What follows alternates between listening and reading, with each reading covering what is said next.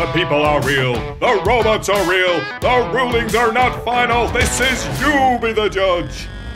5, 4, 3, 2, 1. Fight, robots, fight. Taurine here is this white robot here, run by Team WPI. Alex Johnson, who also competes on Ribot. And Clyde is this green, very wide robot. Oh, and it's a fire bot, Chris! Wow. Oh, you gotta love that. Clyde is created by Gabriel Brown, who's here all the way from Austin, Texas. Wow, awesome.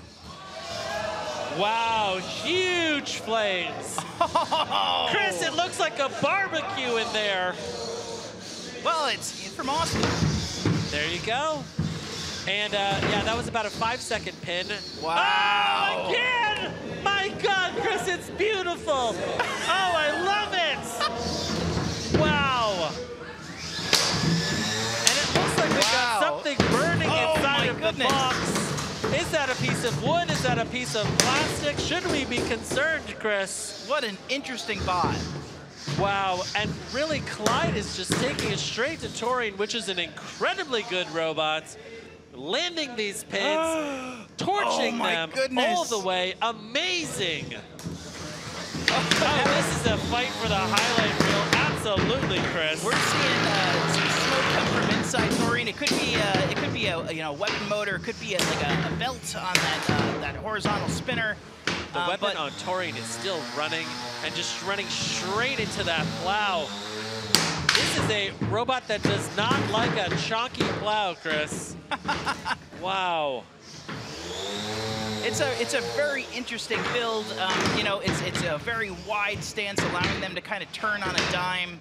That front wedge, it's almost reminiscent of a Smee. Oh!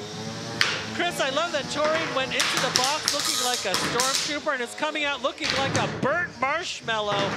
Look at this thing.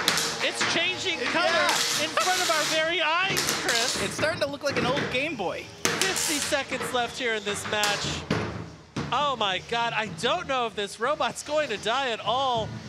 This one may be going to the judges. Taurine is now, it's a tan color, Chris. Wow. 30 seconds left. I don't think Clyde could have come up with a better matchup here. A robot that can be torched. Wow. Amazing.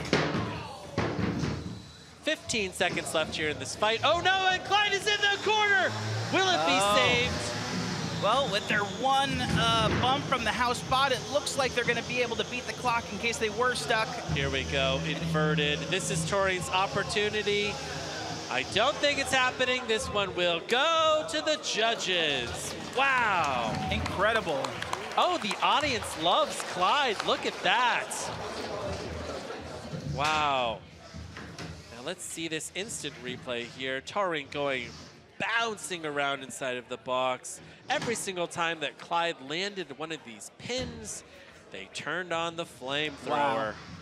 Just the flames licking up the side of the box. Oh my goodness. Ooh, I love it.